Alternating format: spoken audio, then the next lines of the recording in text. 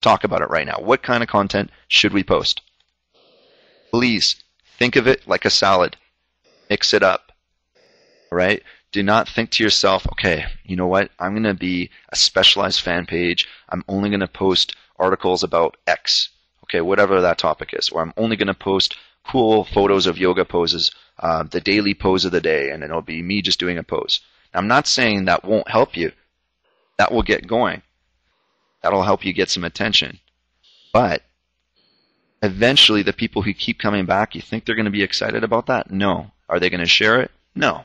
They're just going to know if they want to see thumbnail photos of you in various poses, they can come to your fan page. It will eventually become a one-trick horse, and it's not going to get more attention. The best thing you can do is brainstorm some categories of content.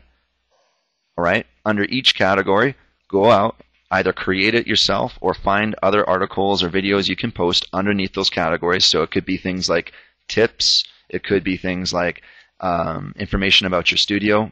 Not blatant posts, but we'll talk about that. And it could be, any reference to people that are students of yours or teachers of yours. So let's go a little bit deeper here.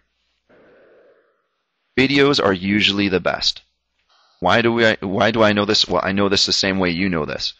When you're on Facebook yourself, if you see that little video player in there, you'll usually want to click on it and see what's going on, right? If you're one of those people who's on the bus or you're, just got some idle time, there's nothing cooler than being able to watch one of those little videos on your phone. So if we know this, let's make some videos. Is it hard to make a video? No. Most of these camera phones these days can make great videos in HD, and right from there they can post to your page. It's amazing. All right? Also, you've got those flip cameras. So all of these things are small investments that, in effect, make you your own little media company that can produce videos on the fly. Now, what kind of videos are we talking about? Let's give you some examples. To start off, videos of your studio.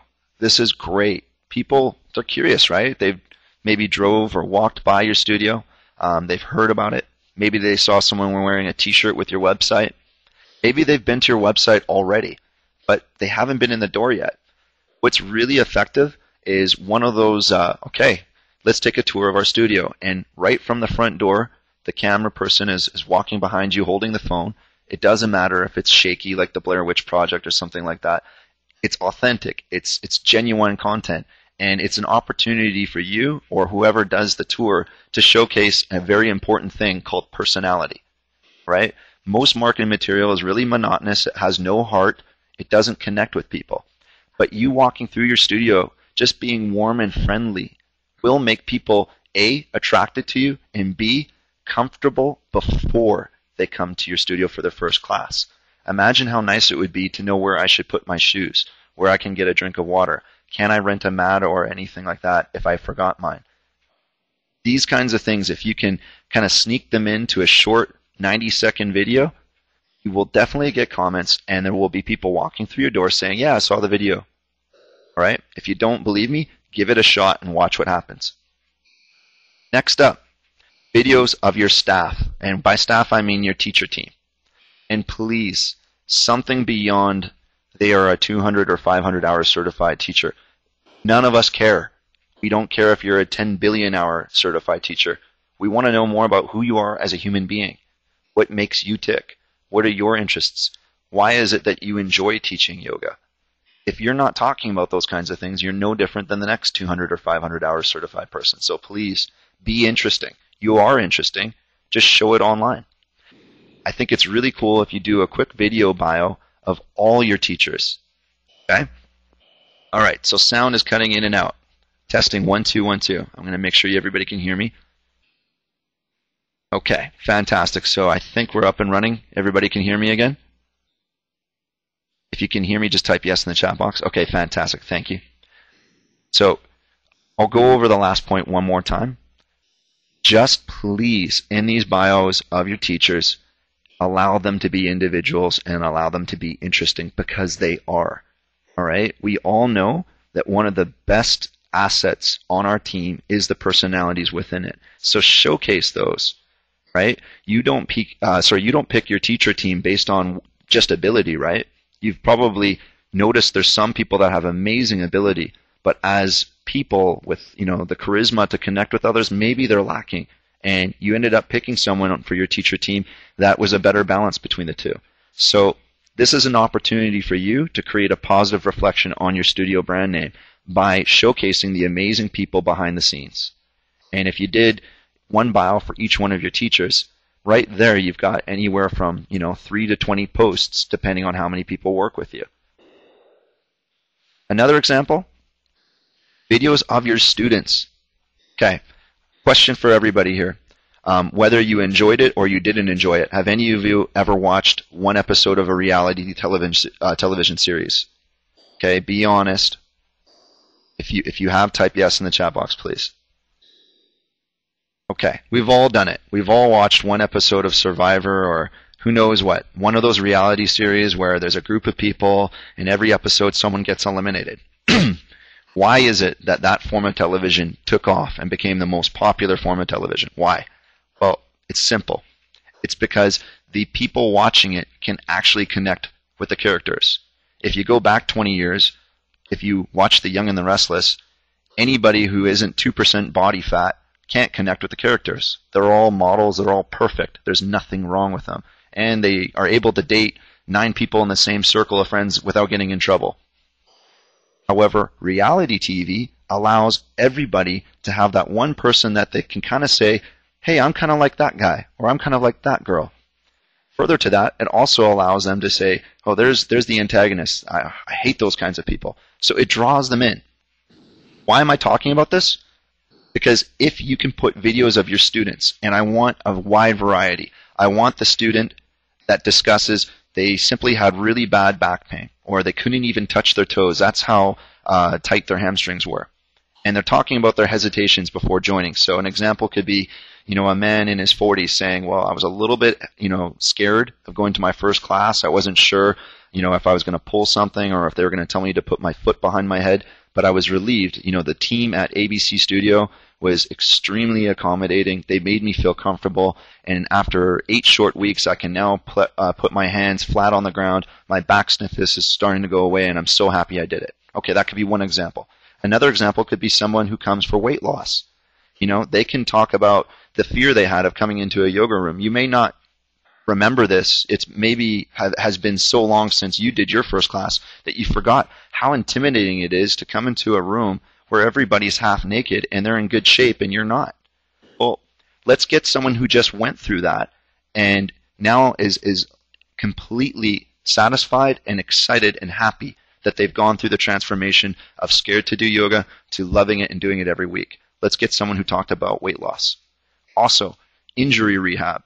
Anybody who has an injury usually gets recommended some form of yoga training. So let's find someone that had that torn muscle or that bad shoulder that has no range of motion and get them to talk about their initial hesitations and the payoff of going for it. Okay? So brainstorm some ideas. Start to think about which students you have a strong enough relationship with that they'll help you out and do this quick little video and get it up there. It's going to do wonders for your business because the main reason people do not come to a yoga studio is simply laziness and intimidation. Okay? So let's remove all the intimidation and give them someone that they can connect to, just like those reality TV series. Okay, let's continue with our content salad. I'm going to pick up the pace a little bit. Photos of classes are great. So you snap a photo of a busy class. Okay? You put up a post that says, maybe 7 p.m. on Sunday, everybody getting ready for the week with yoga. Always tag your teachers. You must tag your teachers. Thank you, Erica. I appreciate the kind words. You must tag your teachers. What I mean by tagging is in your post, you can use the @ symbol. Everybody take 2 seconds to look down at your keyboard. It should be the number 2. There's a little @ symbol above it. You've all used this quite frequently when you're sending emails. Well, when you're writing a post on Facebook, if you type the @ symbol in your post and then a couple letters of someone's name afterwards, Facebook will find any of your friends with that name. So my name's John. If you go @JON, it'll find John Malik. When you tag people in a post, something very powerful happens. It puts the post on their page too. Thank you, Greg. Now, Greg made a good comment. He said you can only tag people that you're connected to, not your fans. That's exactly what I'm saying. When you're tagging people, tag your teachers. What am I suggesting? Be friends with your teachers on Facebook, okay? So make sure you're friends with all your teachers and tag them when you put up a photo of them teaching class. What that will do is it will post the same information on their page, multiplying the number of eyes that will see that post. Okay? Beyond that, you can also tag a fan page. People don't realize this, but you can tag your own fan page in these posts so that way it goes to your fan page, your personal account, and anybody that you tagged in it. Now, one more thing I want to mention. If it's okay with them, tag students. One of the most powerful things you can do is let somebody's friends know that they take yoga at your studio. We're not going to do a blatant promotion saying, "Did you know that John Smith does yoga at ABC Studio?" That's only going to annoy people. But what we can do is tag a photo of everybody in a cool pose, nothing too crazy, no pretzels, please. You know, just a nice regular pose that everybody could do. And from there, just put the post, "Great class, everyone. Awesome energy, awesome vibes. So good to have you in the studio today." By tagging some of your students in there, what do you think will happen? Well, I'll give you an example. John Smith gets tagged in the photo. Or let's use a lady, Susan Smith, okay? She's tagged. You mouse over the tag and you can see she's right there in the middle of the class, right in the mix with everybody. What do you think her friends are going to say? Probably something like, "Hey, Susan, you look great." Or, "Susan, I didn't know you do yoga. Where do you do it?" Guess what she's going to write back? You're creating a conversation about your studio without even forcing it. All you did is take a photo and tag people. It's interesting. If you don't think people are interested in knowing what other people are doing, then I'd question, why does Facebook exist? Everybody wants to know what other people are doing. That's why they log in. So why not let people know about the students you have doing yoga? It will create referrals. Okay, so I went a little bit in depth on that one. I'm going to keep moving here. Next up, please take this lightly, but usually text sucks. Okay, what I mean by that is just those long paragraph posts that you put up. Most people don't really like to read them. They just don't. They're kind of noise on the page. Most people look for links to photos or videos. But let's be realistic here. We're not always going to have great photos or videos ready to go, so we do need to mix it up and put some text in there. Here's the text I recommend you use. First up, conversational posts. This is a chance for you to showcase your personality, right? So here's an example. It's raining today, but we're still going to make the best of it by doing this. What are you going to do with the rainy day today? Well, what am I doing? First of all, I'm showing that the attitude of our studio is that we take negatives and turn them into positives. Secondly, I think it's an age-old conversation topic, the weather. Third of all, you ask a question. What are you going to make of the day today? And it's great. As soon as people start to respond, other people will see that they commented on that post. So one more time, I post up a conversational topic. It could be anything, right? I recommend it's related to your brand, related to your service, but something indirect that will create a conversation. Then, when someone responds to that post and puts up their own little bit, it will show on their page, "Susan Smith commented on ABC Studios post." This is how we get more people to the fan page. Polls. There's lots of cool poll software out there that you can integrate with your fan page. It doesn't cost anything to use it. And it's interesting. People like to know what other people think. I don't know if you remember that horrible game show Family Feud. Survey says everybody used to watch that show, partially to see what family would win, but mostly because they're interested to just kind of know those weird little facts and what are the most popular responses. Well, you can do the same thing, but relate those things back to yoga. Okay? Polls about your studio. What's your favorite class? What's your favorite pose? What color is your yoga mat? Just anything that gets the conversation flowing, and the outside bystanders look at all these people interested in the same topic, and what do they want to do? They want to be like every other human and gain acceptance by participating. So polls are a great way to get more conversations and more attention on your brand. Next up, praise. Now, what do I mean by this? One of the best and most powerful things you can do when you're limited to text is just plan to compliment someone maybe 3 times a week or twice a week. Now,